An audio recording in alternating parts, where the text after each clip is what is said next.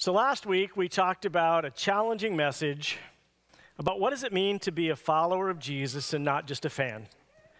Not somebody who just acknowledges that Jesus is a good guy, but somebody who says, I am passionately following Jesus with all of my heart and my soul. And it's interesting, when I give a very challenging message, there are some people that are like, yeah, Pastor, give it to us hot. We like that. And there's some people that just look at me on the way out like, seriously? Or maybe more like, I'm not sure I was comfortable with that. And I tell you, one of the jobs of the pastor is to comfort the afflicted and to afflict the comfortable. So apparently I was doing my job. And now we're going to talk this weekend about what does that mean to be a disciple of Jesus, but what does that mean in my real daily life, in the local context, and how do I relate to the church family? How do I relate? And we're talking about how do we deepen and clarify what we are committed to? And last week I told you that your life is formed by the commitments you make and keep. And I absolutely believe that. To say these are some decisions I've made, some things I've decided to be, that who I want to be, what I want to do, who I am committed to, that those decisions will largely shape your life. And the obverse is also true. The commitments you don't make will also shape your life, sometimes by the absence of important things. And last week we talked about being committed to Jesus. What does it mean that he's such a great Savior and he gave his life for me? And out of a deep understanding that that is how I find eternal life and truth and hope, that's where salvation comes from, then my deepest response. And Jesus makes some strong statements. If you don't love me more than your stuff, if you don't love me more than your family, if you don't love me more than your plans and ambitions, then you can't be my disciple. And we sometimes say people come to Jesus and believe in him and it'll make your life better. But we have this deep problem is we have a tendency to think it's all about me instead of it's really about Jesus. And so if I'm committed to Christ, then I'm committed to his cause. That means the most important thing is that people who are in darkness come to light, that people who don't know about Jesus find that out, that people who are struggling and stuck, that they need to get going in their spiritual journey. And everybody gets stuck at different points. So if I'm committed to Christ, then I'm committed to his cause. And here's the step I want to take you on this weekend. Then I am committed to his church. Because that's the visible expression of what God is doing here on the earth. And I invited a neighbor of mine to church one time, and I was trying to encourage him to come. And he said, Paul, no offense, I haven't given up on God, but I've given up on his people. And I really think he'd given up on God too, but that was his statement. And sometimes when you think of the church, you think of a little organization or a building or a program, and maybe you think of something that's outmoded or you think of something that was hurtful to you. But we need a bigger picture of the church.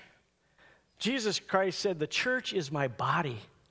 That as Jesus was active in bringing truth and light and hope when he was here on earth, so now we are doing that.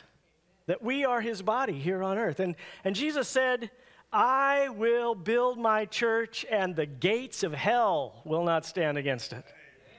That it's going to be unstoppable. It's going to be transforming. And I tell you, I absolutely believe that the local church is the only hope of the world. That there's nobody else bringing truth and light and hope. And so we have an incredibly wonderful calling, an incredibly high and holy work. But that has to boil down into how do we actually deal with each other? There's a little poem that says, oh, to live above with the saints that we love, that will be glory.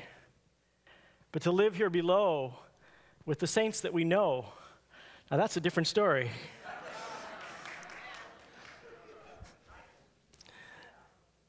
You see, somehow this high and holy vision has to come down to what I actually do with my life and my week. And my desire and my hope in this series is that we deepen and clarify and make your commitment to Christ more practical and more real.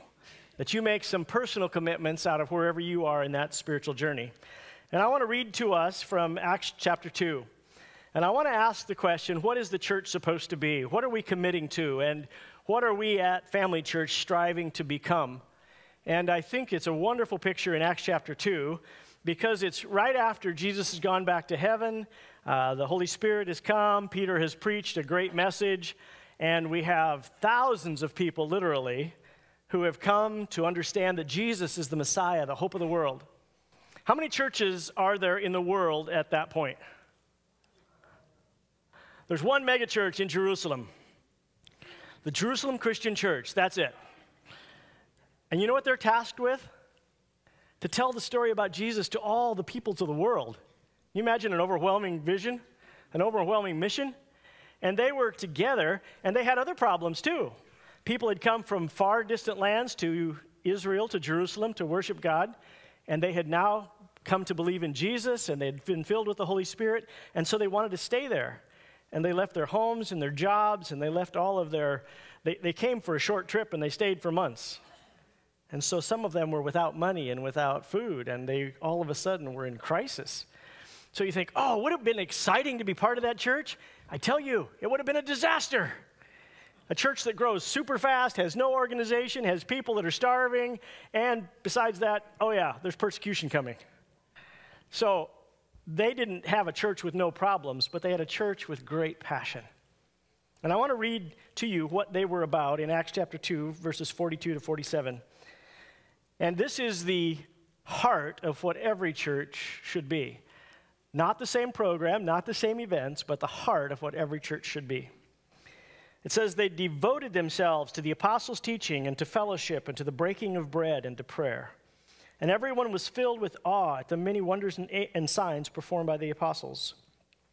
All the believers were together and had everything in common. They sold property and possessions to give to anyone who had need. And every day they continued to meet together in the temple courts. They broke bread in their homes, and they ate together with glad and sincere hearts, praising God and enjoying the favor of all the people. And the Lord added to their number daily those who were being saved.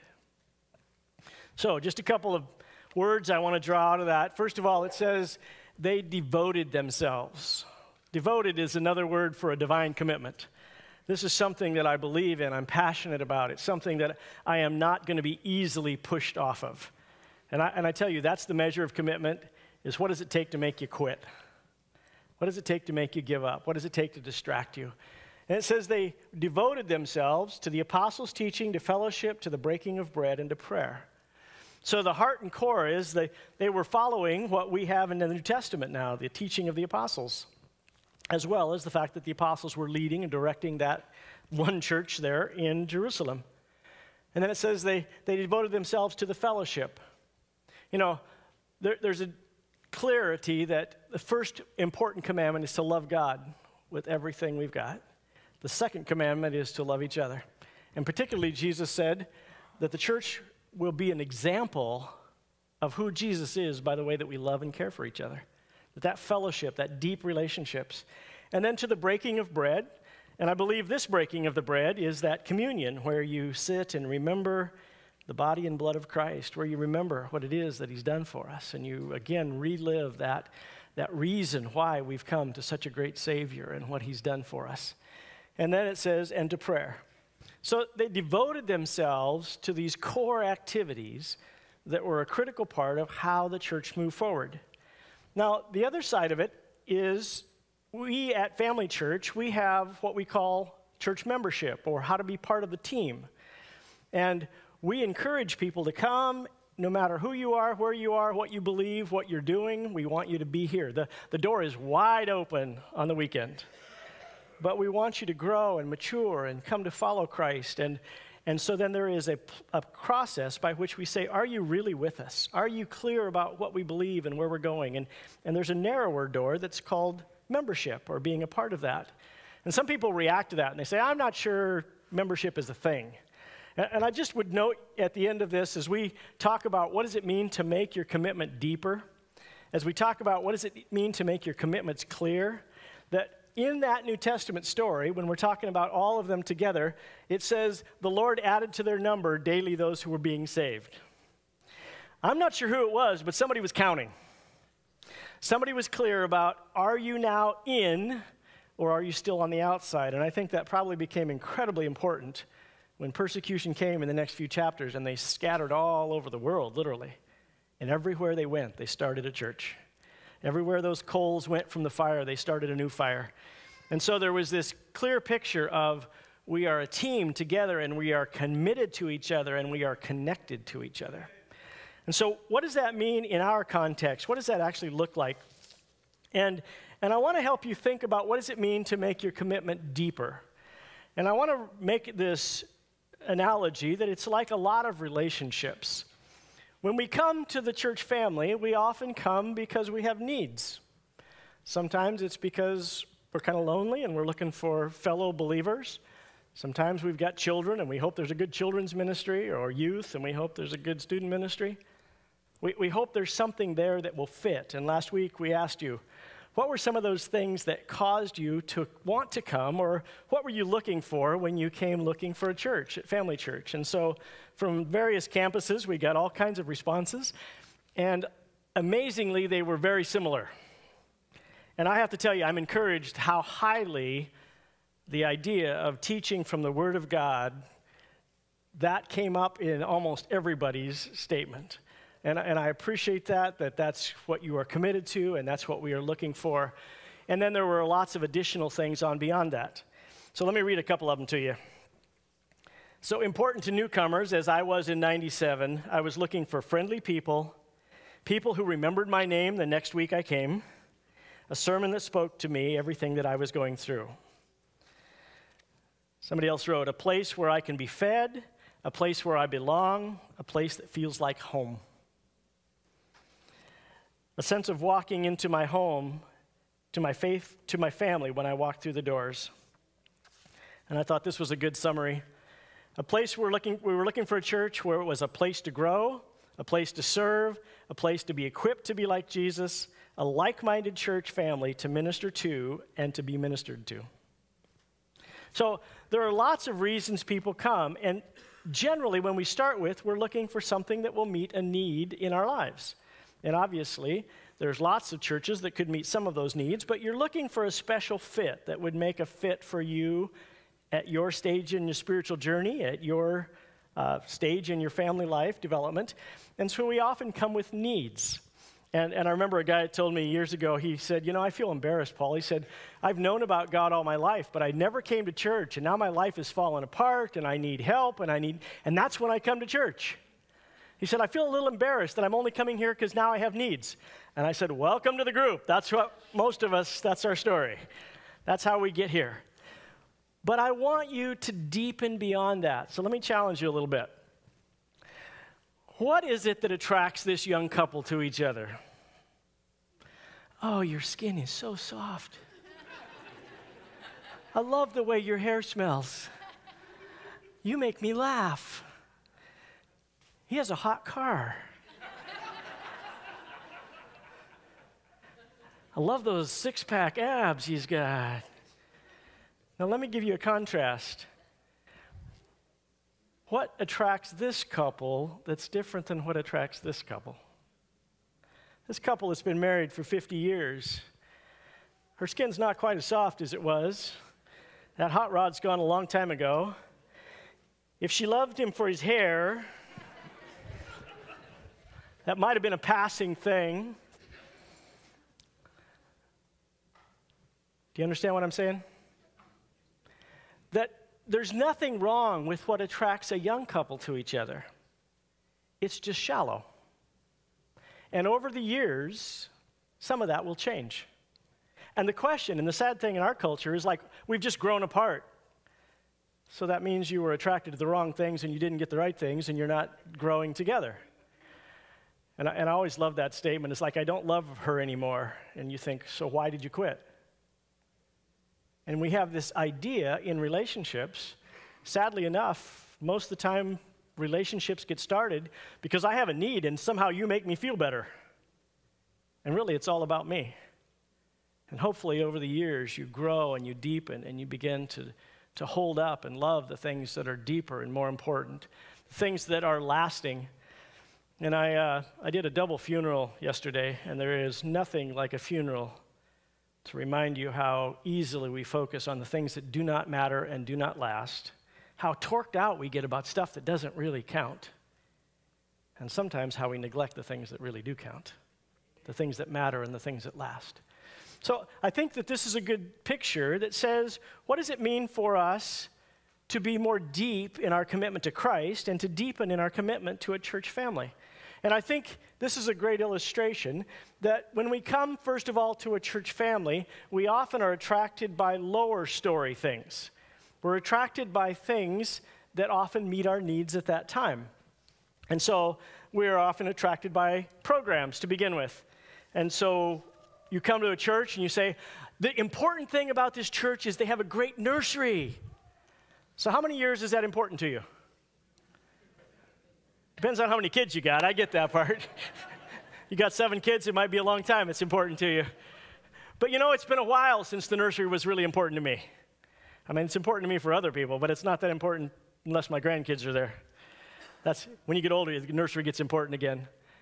But you understand that programs change, your need for programs change, and if that's all that you're committed to, then when the program is done, you're done. And sadly, that's too often true. We are sometimes attracted to the personality, to a teacher or to a leader. And God works through people, and that is what he's done all the way through the scripture, and that's important. And God gives gifts, and God uses people. But we must never place an individual above the cause of Christ. And in 1 Corinthians, if you remember, Paul was writing to them, and he said to them, I'm really upset with you because some of you are saying, I'm of Paul. He's writing this. I'm of Peter. I'm following Apollos. And then the really spiritual one said, we follow Jesus. And what they were doing was picking individuals and dividing the church family.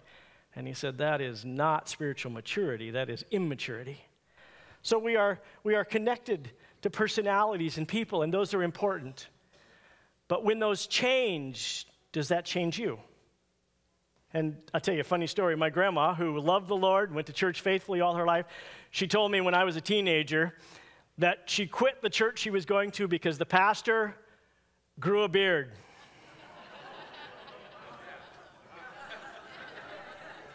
I'm testing your commitment here. But I thought, how silly. I was trying as a young man to grow a beard at the time. And I thought, I'm pretty sure if you read the New Testament, Jesus had a beard, so I'm not sure how that's biblical. But it's sad to me why people quit churches and come to churches, because it's so shallow. Instead of saying, what are the deeper commitments? What are those deeper levels? I personally am praying for Redeemer's Fellowship in Roseburg, because they've just gone from a wonderful guy named Steve Walker, who's been a Bible teacher there for almost 30 years, I think, and they've just made a transition to a new guy, and that's an important church in our community. And I hope they do that well. And I hope they are more dedicated to Jesus than they are to Steve Walker. Because that's important, how that church is impacting that community. And we need to be part of that same team together. And then sometimes I'm connected to people, which means the people I sit near, that sit in the same section in the same service as me, as 90% of you do. It also means the people in your Bible study, the people that are in your life group. And that's a wonderful thing. We want you to be deeply connected to each other. But what happens if they move? What happens if they go to a different church? What happens if something changes? Are you more connected to them, or are you more connected to the cause of Christ and what he's doing? And then you also can see people who just want to be here. It's just a familiar place, and something changes about the place. I tell you, this is the truth. Somebody told me after they came and visited our church a few times years ago, I'm sorry, that mint green that you painted the auditorium, I just can't deal with that. I can't go to that church. Now that's a deep spiritual passion, isn't it? Seriously, I sat by him in a ball game about 5 years later, and he said, have you repainted the church yet?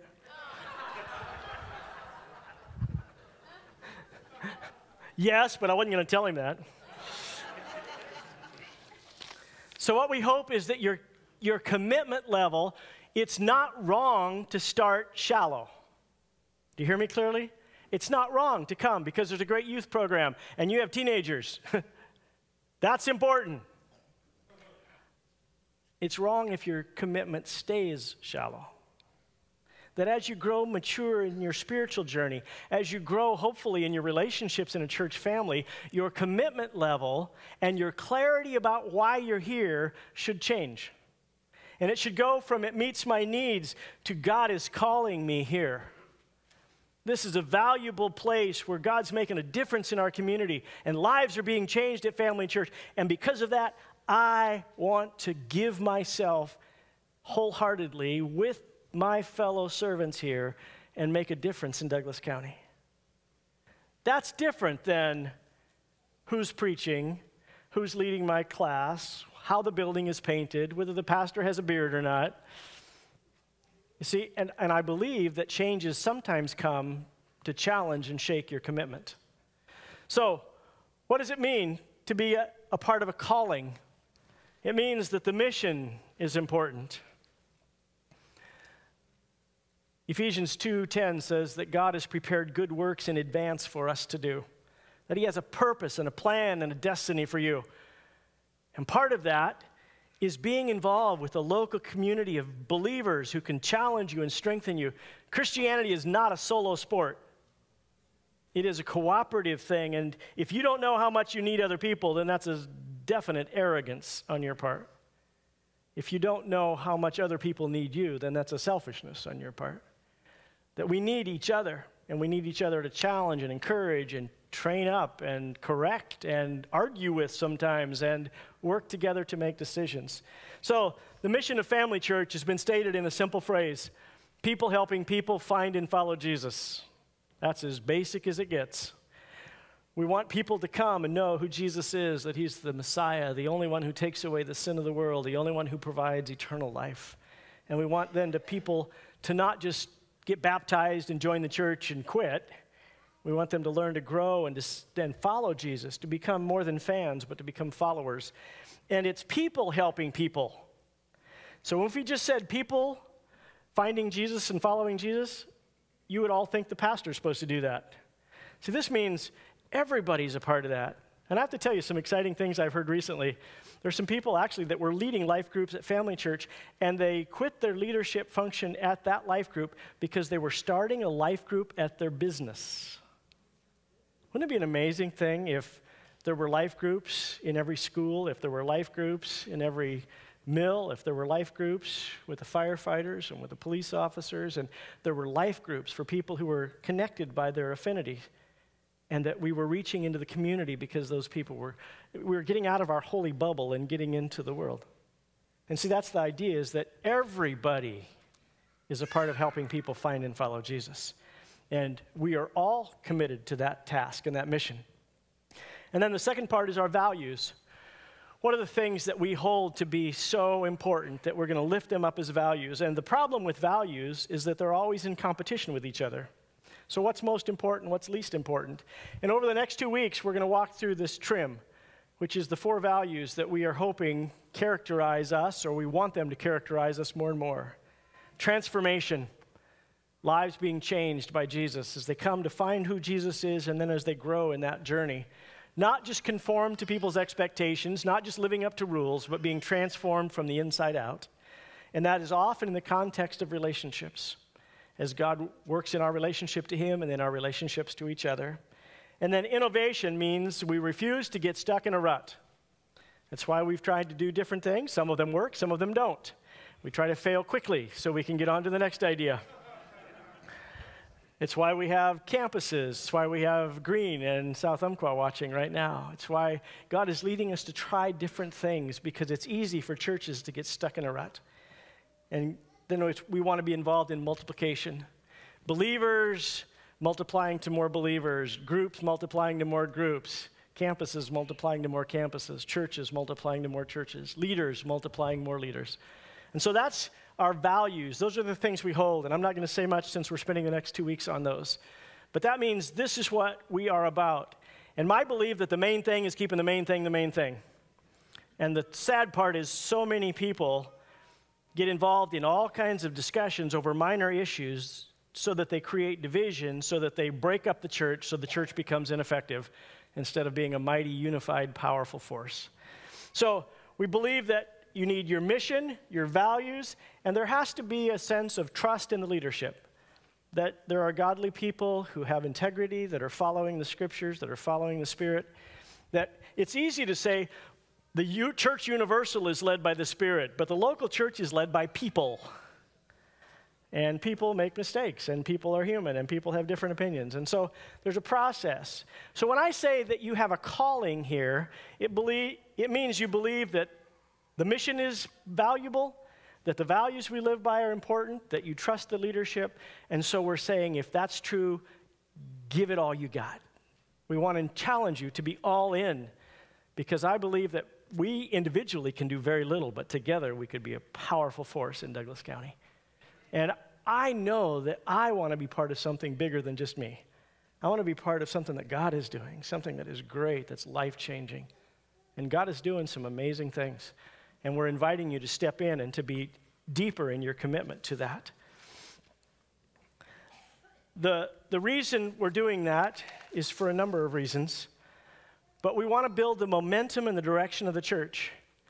Because in the way that things work, probably within 3 to 5 years, neither Pastor Ed nor myself will be in the same roles of senior leadership that we are in now.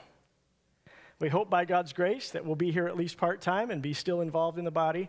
But there is a time of changing over of leadership. And somebody said to me, Paul, you know, when you leave, there's going to be a lot of people leave the church. And that made me sad. Because I hope that's not true. I hope there's more to this than just the connection to an individual. I hope you believe God is on mission, that God's got Family Church on mission, and that you want to be a part of that. And you want to be a part of that, hopefully, for years in the future. So that's why we're challenging you. What's your commitment to? Is it to bottom story or is it to second story? I understand that's a mixed metaphor, deeper going to the second story, but stick with me. We want you to move from consumer to committed. And what does that mean? We're going to challenge you to step up in your relationship to saying, officially and formally, I am here, I am committed, I am connected, you can count on me. And part of the reason we have membership is because it clarifies things. You know you belong. You quit saying Paul's church or the church or Family Church and you start saying what? My church. That's what we want it to be, your church. And you also, we know you're committed. We know that you've said, I'm here and we can count on you. It's not like, well, if it's a good week, maybe I'll come. If it's not a good week. You know, I was watching some folks come in this morning who are painfully slow getting from their car to coming in here, and they've made it all the way in to be part of service. And I thought, that's toughness. That's commitment. It's so easy to stay home, and when it's rainy and cold, and the atmospheric pressure on the blankets on your bed is so high. And so we're challenging you to step up. What does that mean? We're going to challenge you to make your commitment clear. We have something brand new that we have put out that's called the membership commitment. And we've been using this in our Connect class for years. But I realize people sign it. If they become members, it's stuck in a book somewhere and they never look at it again. It's not something that's a constantly reminder to what am I here for and why am I here and what am I doing? And so we've rewritten it around the TRIM. And so we're going to challenge you as you walk out of the auditorium today. We're going to challenge you at all 3 campuses to pick up one of those and to prayerfully look at that and say, God, can I commit myself to this? And what we're looking for is somebody who has a personal relationship with Christ. That's critical to be part of the team, that you understand that. Somebody who can accept our beliefs and strategies. You understand that the further you grow in your intellectual and theological understanding, the fewer people you will agree with 100%. And I'm encouraging you to grow in your spiritual belief and then get over it. Not to let the details of what you believe divide you from the people you need to serve with. There are some deeply held beliefs that you better find people that believe like you so you can be completely unified. There's a lot of things that you say, yes, I believe that we're following the Scripture, it's close enough. Paul can apologize to me when we get to heaven, it'll be good, I'll hold on till then. And, you know, my mom tells me the church I was in as a little boy that there were 2 old guys in every Sunday school class, no matter where the material started, they end up arguing about eternal security. One was for and one was against. And every single Sunday school class for years, That's what they argued about. Doesn't that edify you? Doesn't that cause you to grow and be encouraged? You know, it's like we need to say there's people that are lost and dying in the world, and they need Jesus, and they need the church to get clear about why we're here and what we're doing, instead of being arguing and trying to be righter than everybody else. It says every day they continued to meet together in the temple courts. How often do they have church? Yeah. And it's interesting, our life groups are now on almost every day of the week, and all kinds of times we're meeting all over the place. And then it says we need to, first of all, come to faith in Christ, to believe together, attend regularly. It's interesting, I was reading an article that says church attendance has dropped almost 20%, not because people have quit, just because they've quit coming as often. And my joke as a pastor is I wish people came as often as they say they do. And that idea that says, how important is it to me on a weekly basis as a part of my weekly schedule? And then somebody who's willing to build relationships. That's the essence of our church family, to be connected, to love each other, to care for each other. And what I'm saying is there will be hurt feelings, there will be disagreements, there will be differences of opinion, and you got to learn to work through those things. You can watch a TV pastor as a part of Bedside Baptist and never have a disagreement, but you will also be dwarfed in your growing. You will also be stunted in your spiritual development, because it's all about relationships. And it says they broke bread in their homes and they ate together with glad and sincere hearts. And I don't know if you noticed, it says break bread twice.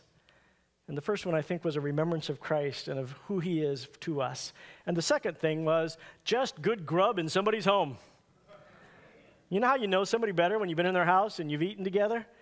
And it's talking about the way that they care about each other, that they ate together with glad and sincere hearts. And that's a wonderful thing, and a lot of the life groups do that as well. But just getting to know each other, just caring for each other. And then it says they sold property and possessions and gave to anybody who had a need. So the next part about being a team member says I'm willing to give. I'm willing to give of my time and my talents, my finances. I'm willing to give. And we've been talking about how generous you guys have been, especially through the last part of this last year. But that's the spirit. Your spiritual maturity is definitely connected to your pocketbook. Jesus said, where your heart is, there will your treasure be. And quite often in our culture, your time is a greater treasure even than your money. But we'll give to as is needed in the church family. And I'm going to give out of my calling to the cause. And then the last one is to prayerfully support the leaders. There are no perfect leaders and there are no perfect churches. If you find one, please don't join it. You will screw it up, okay? But there are sincere leaders who are trying to lead biblically and in a godly way. And we encourage you to find people you can trust and then to trust them wholeheartedly. So those 6 things talk about what does it mean to be a team member. And so we are making you a challenge to say, what is your commitment level? What is your commitment to? And in this beginning of this year, 2020, we would like the whole church family to consider, what am I going to make my life shaped by? The things that I'm committed to, that I follow through with. And we hope that being a part of Family Church and believing that God is going to work here, and I believe there are greater things coming in the future than we've already seen. And God's already done some amazing things here. And if you believe that, then I would invite you to also take this home and to think about it prayerfully and carefully. And if you're already a member, to re-up. And if you're not yet a member, that you would seriously consider that. I'm going to hand off to the other 2 campuses, and it's Green and South Umpqua as you guys walk through these last 2 parts. Love you guys. So, next 2 steps are very simply what I mentioned. That if you're a follower of Jesus and you've decided that Family Church is your home and you've already gone through the process of going to the connecting class and having a conversation with one of the elders, that you simply take a look at that paper as you walk out and you prayerfully consider, does this embody what the New Testament talks about of being a living, active, connected fellowship? And can I be a part of that? And can I believe that God has called me here? And can I believe that this is what I'm supposed to do? And so that commitment you may have made 15, 20, there's some people here that were here when I came. They've been here 35 years or more. And they're staying through and they're following Christ. And so we're just asking you to relook at that and say, yep, still true. We handed this out at the all-church meeting in December, and just to give people a look and say, is there anything you think we should change? How's the wording and all that? And several people just signed it and handed it back to me. So it's like, okay, there's the early adopters. I guess we got that part. But I want you to wrestle with this and pray about it and think about it.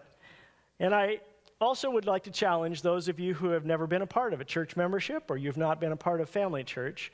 I would really like you to consider what the purpose of it is, what it says to us, what it says to you, and particularly, is God called you here? And if God's called you here, then let's get after it. Let's pull together and really make a difference. I had somebody who had come to church for a while, they had dropped out, they were coming back, and they said, I think I'm going to come back to your church, Paul. And I had a rare prophetic moment. I said, I hope you come back because God's called you to, not just because you think we have a better program. And I think that's really the truth, because that's really the people that last. That's really the people that matter. Because God can do more through a small group of committed followers who are unified and serving together than, again, through thousands of people who are complacent fans. And so I would challenge you this year to deepen your commitment to Christ, to deepen your commitment to his cause, and to deepen your commitment to his church, and that will make a huge difference as we move forward. Let's pray. Father, thank you for your love to us. Thank you for how patient you are, how you work with us when we're such knotheads so often, and we get stubborn, and we get selfish, and we get shallow, and we get stuck. And God, thank you that you lovingly challenge us and bump us along and make us look at ourselves. And God, if there's any pride, if there's any division, if there's any resentment, we ask that you would melt that and you would make us, God, a unified church like that church in Jerusalem that remembered you and was devoted to you and then cared for each other, sacrificially even. And we're on mission, not on vacation. And God, I know that you've called us all to the task of winning the world for you.